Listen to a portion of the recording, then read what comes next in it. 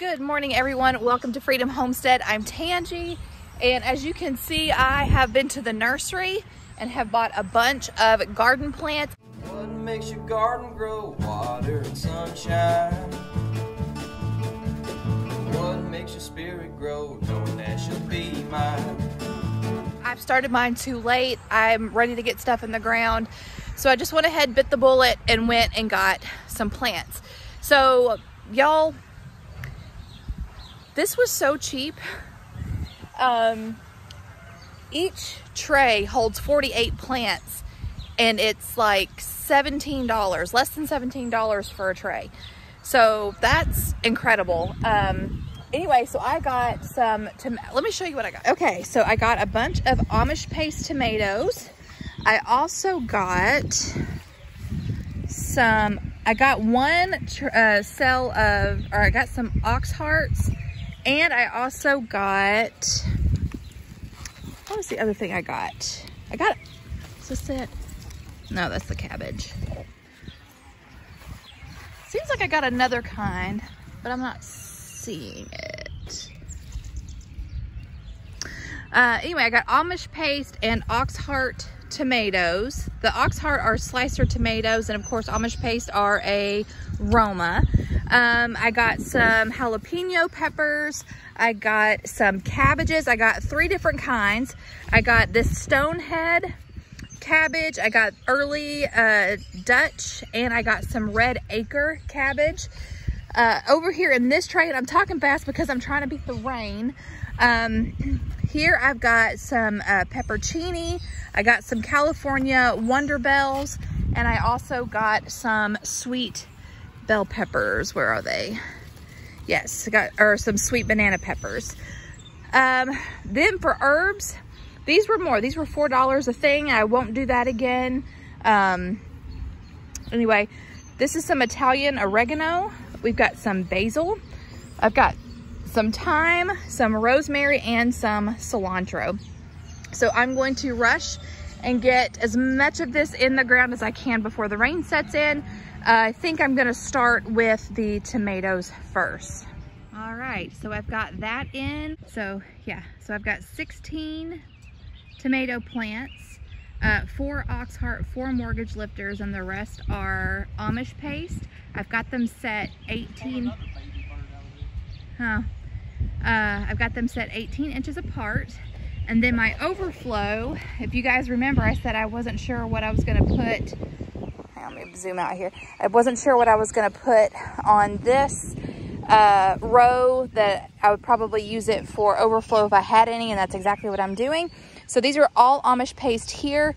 What I'll probably do is I will probably tie these up Florida weave style, which is where you set T-posts or, you know, some sort of stake, and then you take jute string and you just weave it in and out, and that supports your tomato plants. And that's what I did for years before we could afford to buy cattle panels. Anyway, I wanted to show you really quick how I am planting these plants. These are nursery plants, and you can tell that they're not straight plants. There's a bend in the stalk, and so in case you run into something like that, I just want to show you really quick how to plant that. It's really not difficult. You just have to get creative. Okay, so first I'm going to start by digging my hole, and I dig it pretty deep. It'll be deep enough to go probably to about right here to this first node, and so any leaves that are going to be below where I planted, I'm going to just pinch those off. Okay, so let me get my hole dug, and then I'll show you what I'm going to do next.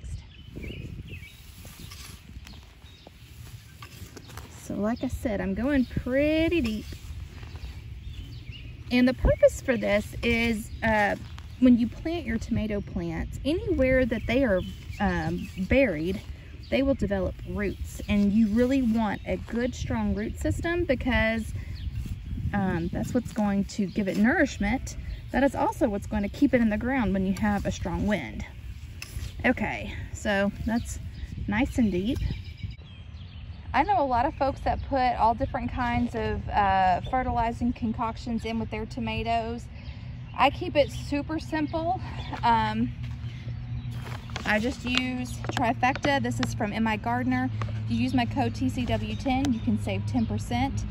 And I just get a handful and I just put it right down in the hole.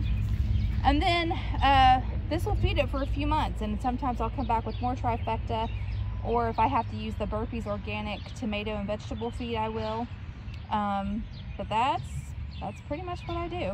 Okay, so let me show you how we're gonna plant this. This is gonna be kind of hard with my doing it. I don't have a tripod out here with me. Okay, so I'm just kind of mixing that fertilizer in with the dirt, and here's what I'm gonna do. I'm actually going to lay my plant in like this, and then it's gonna stick out at the top. So you see where it's in the bend like that? I'm just gonna let it, instead of trying to plant it like that, I'm gonna plant it like that. See what I'm saying? Hopefully that's easy to see. Good morning. It is actually the next day, and I did try to show y'all what I did yesterday, but it was so windy you could barely hear me, so I'm gonna refilm it. So let me just give you a quick walkabout. I'm hoping today we might have some heavy storms moving through today. Hopefully not, but what I'm hoping, okay, so I'm gonna show you what I got done and then tell you what I hope to get done today. And then of course I'll give you another update if I do get it done. There's Jack. Yeah, you can definitely tell that everything perked up once they got a good amount of rain. So the tomato plants look good. Here's these. The pepper plants look really, really good. There's a volunteer pumpkin. I might let some of these just do their thing. We'll see. Yeah, there's birds have been out here, and you can tell they are picking off the leaves, so we'll have to come up with something with that. There's all of those. So I counted, and I think I have, if I remember correctly, I have 36 or 38 tomato plants planted in all. So over here, we've got, of course, the jalapeno plants planted there. And then I had an overflow of cabbage, so I put one there and I put one down there. And I plan on mulching this with some wood chips. Sit. That's a good girl. That's such a good girl. Yes. Oops, come here. Ah, that's a good girl. I don't want you chasing the Amish.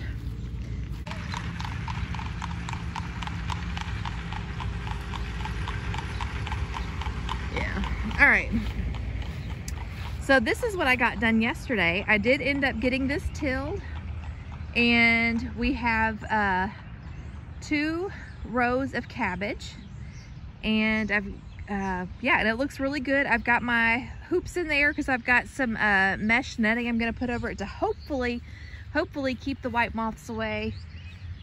And then in between I've got some thick wood chips down. I ran out of cardboard, but I'll be getting some more so I can finish that out.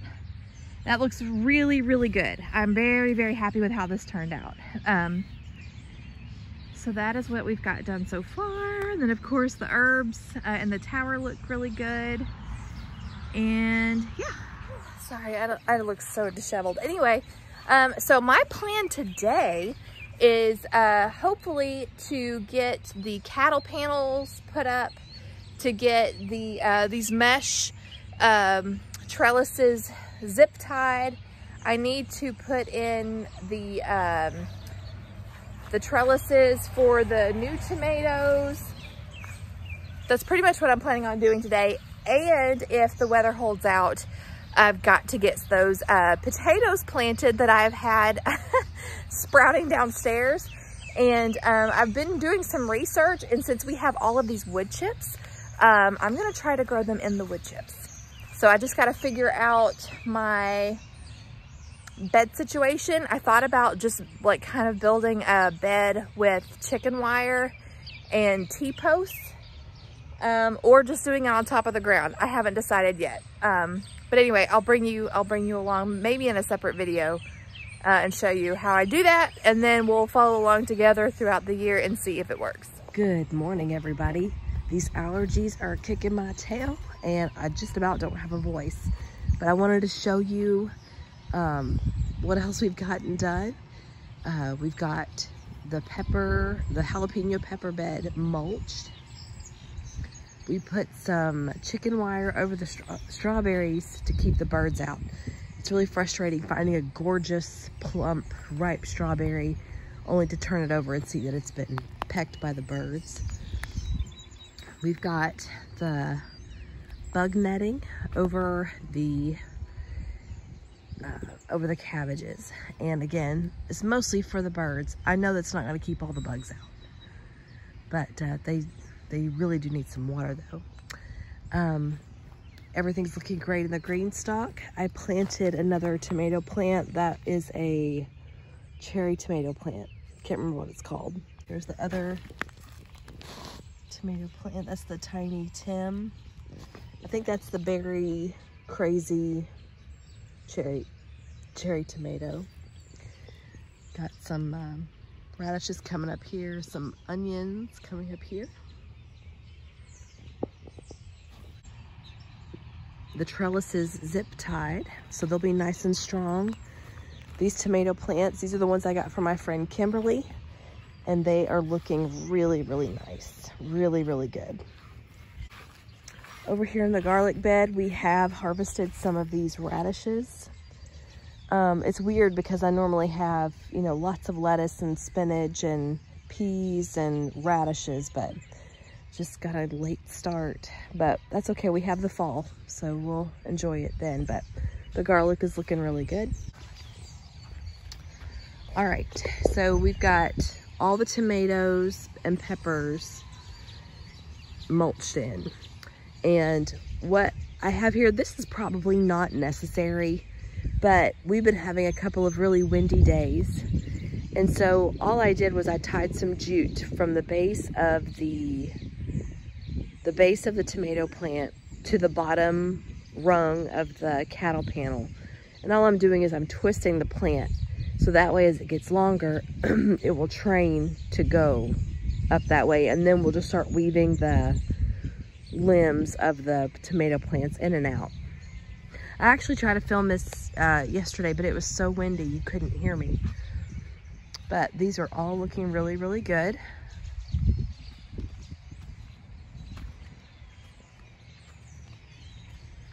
I do have one more tomato plant. That's a Italian Martino Roma that I need to find a place for. Some of the beans are starting to pop up. We really need to come through here and water again. There's another bean plant right there. None of the okra has popped up yet, but it takes a little while, and I can tell I need to come through here with my push-pull hoe, knock out some of this grass before it gets crazy. Yeah, I don't see any okra yet.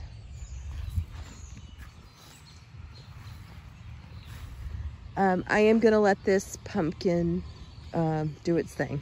So I just left it and mulched around it, so we'll see. These tomato plants look really good. This is where I did the Florida weave. And basically what you do is you tie one end of the jute string to your support. Then you come and you bring it over and you wrap it around the limb. And then you wrap it around the limb. And then that just helps hold the plant up. And this actually does a pretty decent job. I've did this for years with tobacco sticks, and unfortunately what would happen is the tobacco sticks would break under the weight of all the tomatoes, which is why I decided to use these T-posts. But these look really, really good. And if you remember, when I planted these, I just put some trifecta in with it from In My Gardener. Nothing else, just trifecta. And of course I will come through here and feed it more. These are the triple L crop. They're looking really good. I don't see any of the cucumbers popping up yet, but again, we really, really need to water this in again. I don't see any squash yet, but again, I'm sure once it gets another watered in a good time, they will pop up. But I did notice some of the pinto beans are coming up.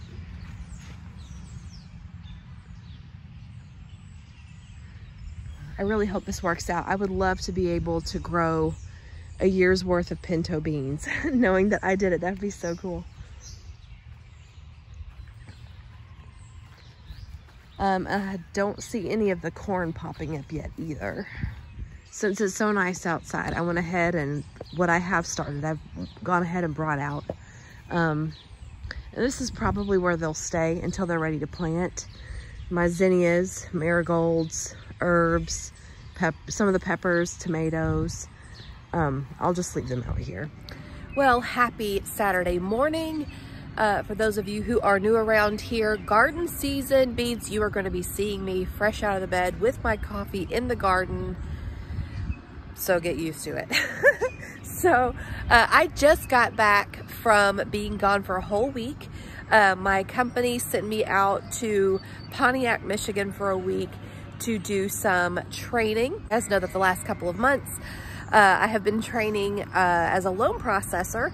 And so I got to go to Pontiac, Michigan to United Wholesale Mortgage. They had a new processor class. It was 2 weeks, 1 week virtual, 1 week in person. And so I just got back last night.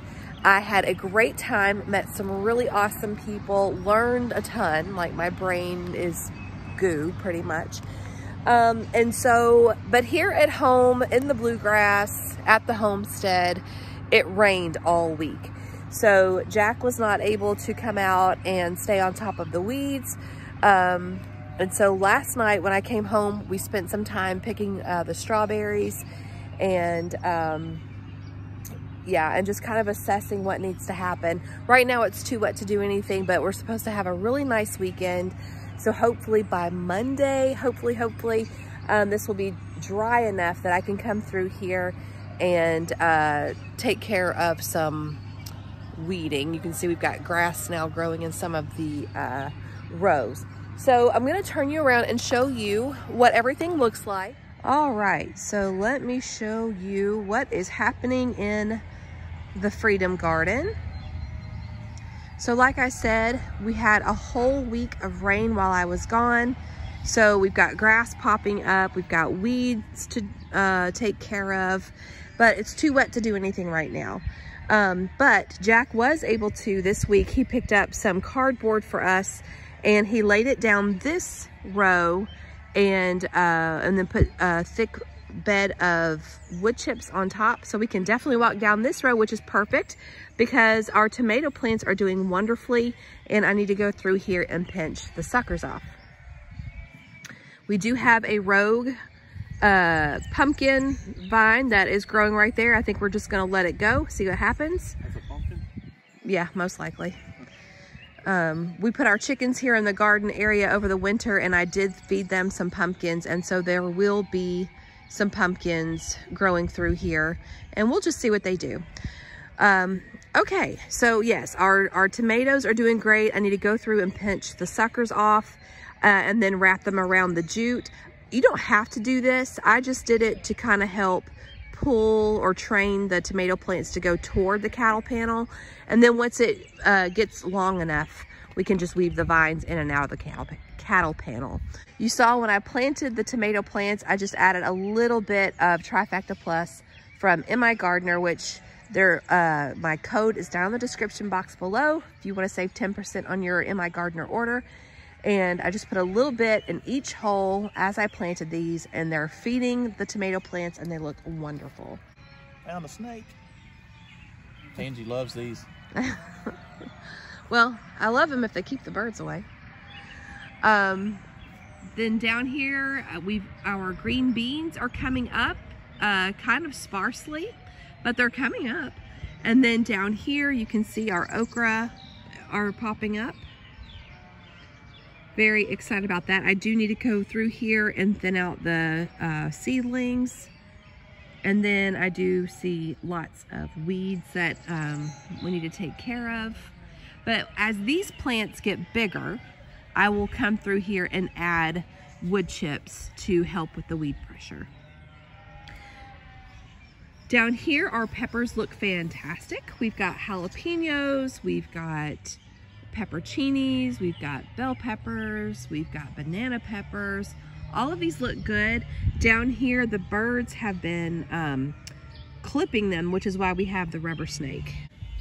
So yeah, those look good. The pepperoncini plants there at the end have blossoms on them. I've got 2 tomato plants right here that are looking really good. Down there in this aisle, I've got collard greens planted, and I saw that some of those have popped up as well. These tomato plants, again, looking really great. I need to come through here. These are, I'm tying them up using the Florida weave method, and I need to go through there and add some jute to it. Ruger, get out of the garden. Out, out, out. Ruger, out. And then we do have some cucumbers that have popped up. Right here is our pinto beans. They are doing really well. These are actually seeds that I saved from our garden last year. We did not, or 2 years ago, sorry. We did not eat any of the beans that I grew 2 years ago because pinto beans, they're not as prolific as purple whole peas. And so, yeah, I just saved all of my beans that I grew. Right there beside it, those are some Mammoth gray striped sunflowers. Those are popping up. And then on down is straight neck yellow squash and zucchini, and those are starting to pop up.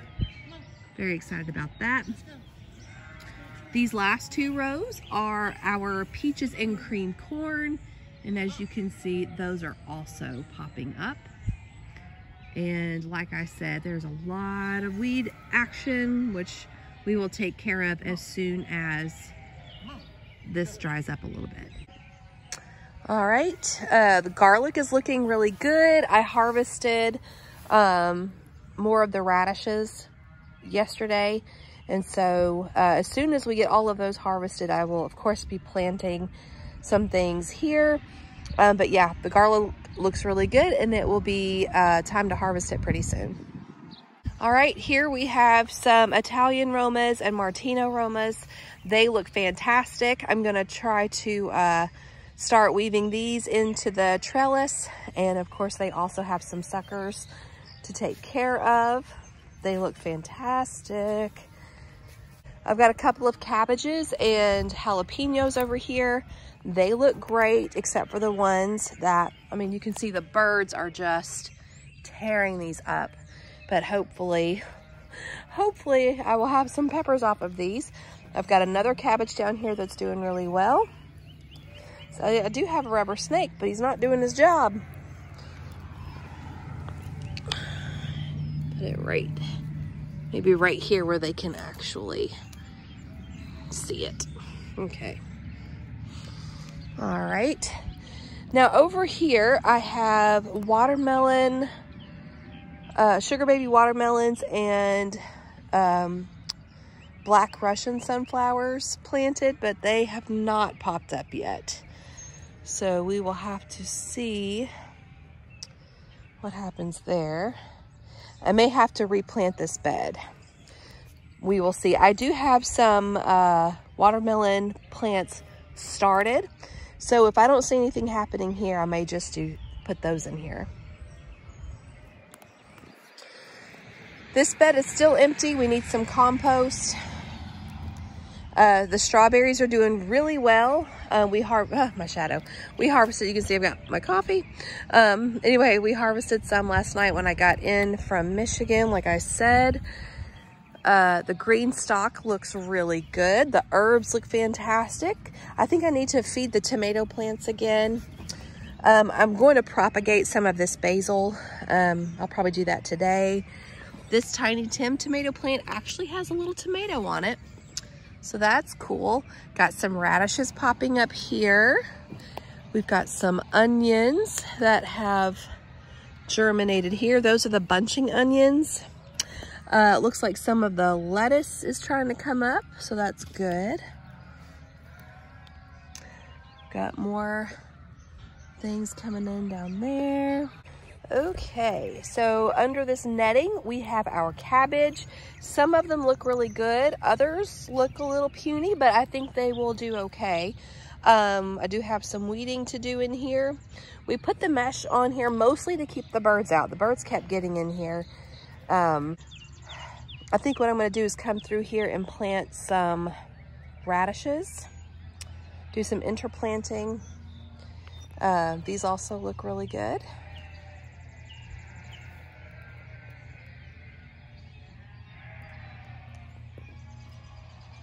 Bubba.